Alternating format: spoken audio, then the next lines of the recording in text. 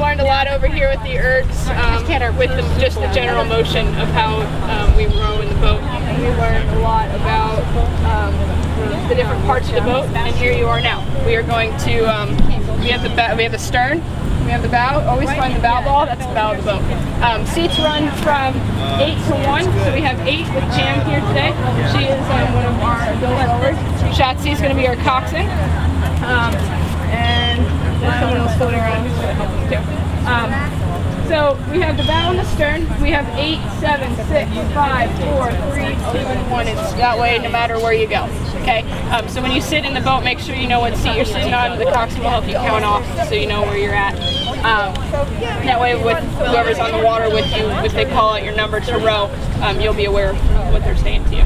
Okay, so what we're going to do is I'm going to get in the boat, show you a few general motions of how it works on the water, and then we'll get you guys in and out.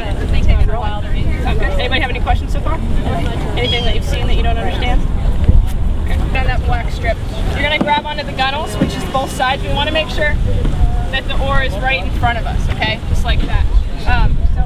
Grabbing both sides of the boat, you're just going to heave yourself up just like that, okay? So as you can see, this is my space, okay? The boat's not going to go anywhere.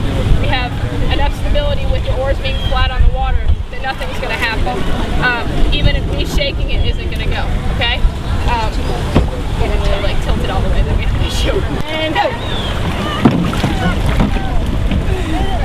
Woo-hoo! There you go, make sure you're on your seat. Grab your oar, just make sure you don't hit her in the head. Ma'am, what's your name? Francine. Francine, can you lean forward just a little bit so you can get knocked in the back? There you go. Okay, remember if you're sitting easy where your hands are. Once you get your shoes on, okay?